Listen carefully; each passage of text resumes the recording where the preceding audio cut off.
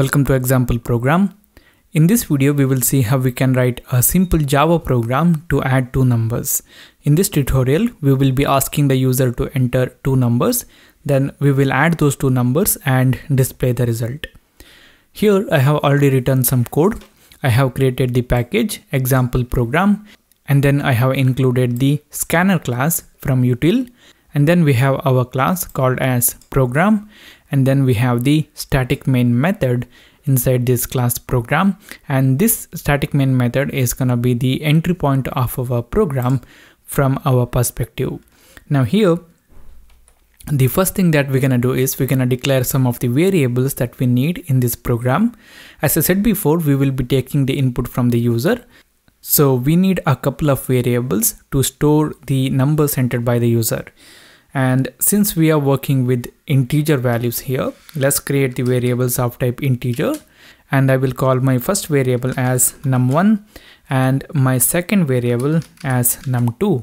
Now in this num1 and num2 variable, I'm gonna store the numbers entered by the user. And after that, we need another variable to store the result of num1 plus num2, and I'm gonna call that variable as result. Okay, now we have three variables. Now the next thing that we have to do is we have to display a message asking the user to enter two numbers. Then we have to read those two numbers and we have to store that in this num1 and num2 variable. In this program, we will be using this scanner class to take the input. So we need to create an object of this scanner class, and let's create that now. So it will be scanner, and I'm gonna call my object as input. Here input is the object name, equal to new scanner, and we have to pass in system.in. Okay, now the next thing that we're gonna do is we're gonna display the message asking the user to enter the number. So we can display the message by using system.out.println method, and I'm gonna specify the message as enter the number 1, and after seeing this message, the user is gonna enter a number. Now what we have to do is we have to read that number and we have to store that in this num1 variable. To read an integer value entered by the user, we will be using the nextInt method available in this scanner class. So to use that method, we need to use the object of the scanner class, and here that object name is input. So it will be input.nextInt. So this nextInt method will read an integer value and it will return that. Now the next thing that we have to do is we have to store the read value in the num1 variable.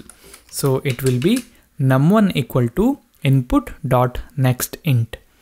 Okay, now we have read the first number entered by the user. We have to do the same thing for the second number. So I'm gonna copy those two statements and I'm gonna paste them here, and I'm gonna change this message as enter the number 2, and we will store whatever the number that we read in this num2 variable. So here with these statements, we are reading two numbers and we are storing them in this num1 and num2 variable. Now here we are done with the input part. We have read all the values that we need from the user. So what we're gonna do is we're gonna close the input stream by using the close method available in the scanner class. So it will be input.close. Okay. Now the next thing that we have to do is we have to add the values inside the num1 and num2 variables, and we have to store that inside the result variable. So we will do num1 plus num2. Here this plus is called as the addition operator, and it will add the values inside the num1 variable and num2 variable, and it will return that result. So what we're gonna do is we're gonna store that return value in this result variable.